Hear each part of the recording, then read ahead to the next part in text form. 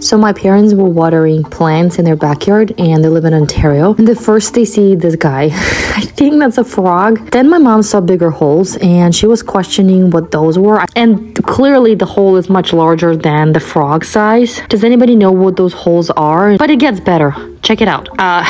Do you see what's happening there? Yeah, and that's not a hose to water your plants, you guys. That's a snake.